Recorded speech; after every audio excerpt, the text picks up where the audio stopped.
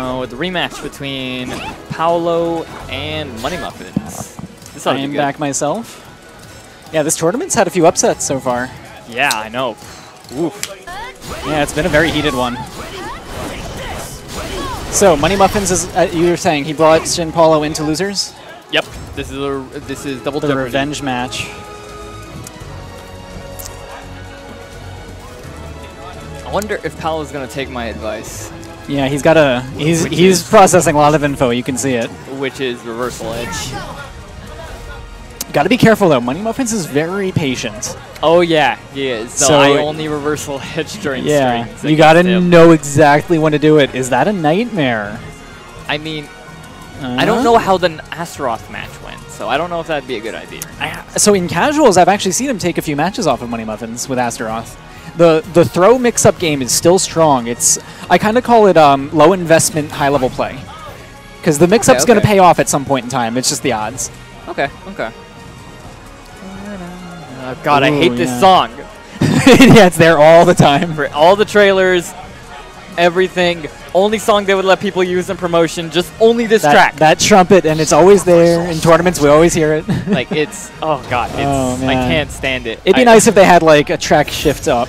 Because that Witcher music would be really nice. Or, like, you know, older Soul Calibur music. Get some Tekken Jukebox. Oh, yeah. I always think of the MVC3, though, the Take You for a Ride music. That was always some fun character select music. Okay, so Paulo's going with Nightmare this time. All right. Hey, he has games. Yeah, oh, wait, no, he doesn't. Wait, no, he doesn't. This isn't Losers Finals. Yeah, this is going to be an all-or-nothing matchup here. On the final stage, too. Okay, All right, maybe I think he might have underestimated the amount of knowledge that MoneyMuffins has against Nightmare. Wait, did they check buttons? I believe they did. Okay. Yeah, button check's done. I was gonna say, like, did they? I hope they remembered to check buttons. Yeah, that was a perfect though. That's a little scary looking for Paulo. Hopefully, it doesn't shake him. I'm gonna assume the Astaroth match didn't go so well if we switch into Nightmare. Well, we have a Terror Charge. It's gonna give him access to a Soul Charge attack. Oh, but he's actually scared to do something. Looks like it. Oh, we got the explosion. Again, double explosions. Keep doing it. Oh, that is so much just damage. Like that. Evened up. Even. Nightmare. Fair. Oh, he stepped it. The Big damage. It's going. Oh. Oh, wow, he stuffed it. Okay. Turning it around. Paulo turning it around. Look at that murder face. He's going to do it. Nightmare. He's feeling the Nightmare. Azure Knight. Don't get malfested.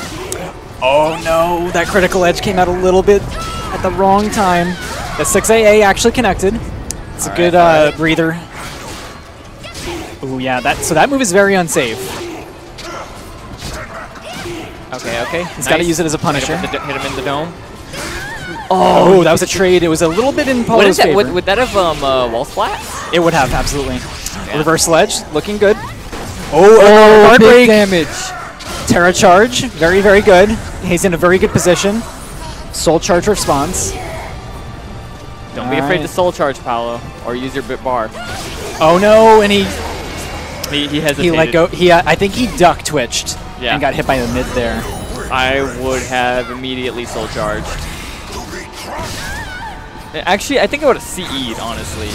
So that's also kind of tough to say too, because like that would have definitely worked, but sometimes it comes out a bit slow for him.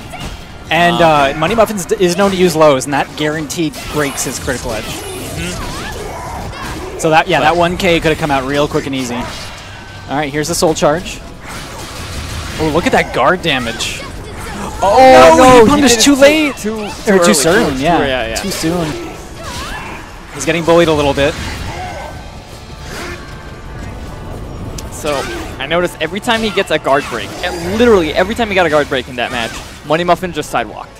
Yep. It looks like he didn't really read into it enough. Yeah, I would have noticed it. I would have done like a 6AA. What's interesting, if you notice his MoneyMuffin step patterns, he actually goes back and side at the same time consistently. His spacing game is very powerful. I remember playing him in Calibur 2. He was actually always out of Ivy's range somehow, even after a trade. Wow, okay. So that's the kind of step game he has, and that's bringing it from old Calibur. That's OG Calibur. All right. Now, all right, so we go back to the Astaroth. He's definitely more comfortable in Asta. But he actually had a very good showing on Nightmare. It was definitely a pretty tense matchup. I definitely do not want to fight either of these people again, but I think I would rather fight Paulo. So let's go Paulo. I definitely consider him the underdog of the match. Oh, yeah.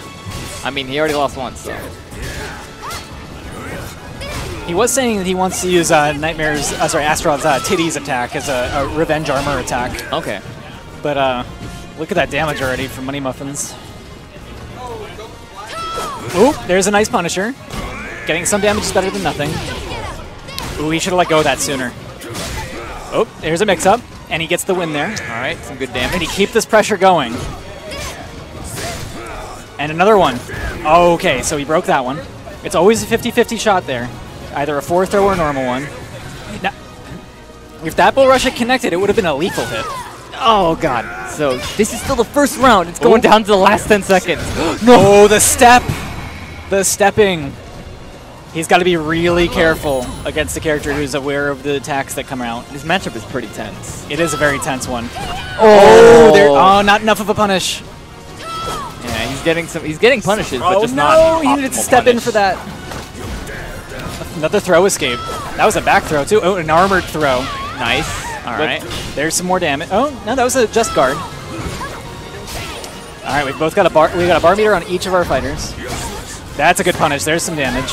A reset situation here. What's he gonna do? Ooh, right, soul charge. That's a very good option. Yeah, get out of the pressure. Definitely a smart option. That's another good response. All right, are we gonna see the spinning dishwasher? Ooh, he ducked the mid. Oh no! No. All right, man. Paulo has a lot of pressure going on right now. He looks a little shaken.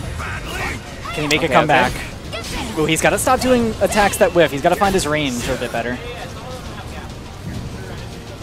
All right, little game of footsies here. Neutral. And Sophie beats him out with a frame advantage there on the attack. All right. 6-6B is actually a punishable attack. I believe it's -16. Oh my God, so that's Paulo's damage. He's gonna wake up with soul charge. Ooh, he's there it is. Yeah, this it's not is looking last good. stand. Wow, ducked the high for a perfect finisher. All right, now I gotta get the rematch in MoneyMuffins. This is gonna be hard. Good luck.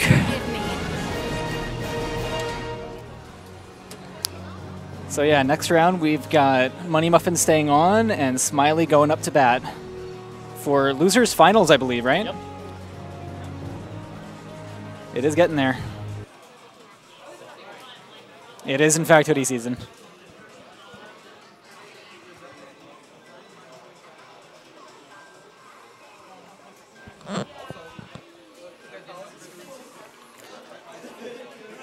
I'll back it up.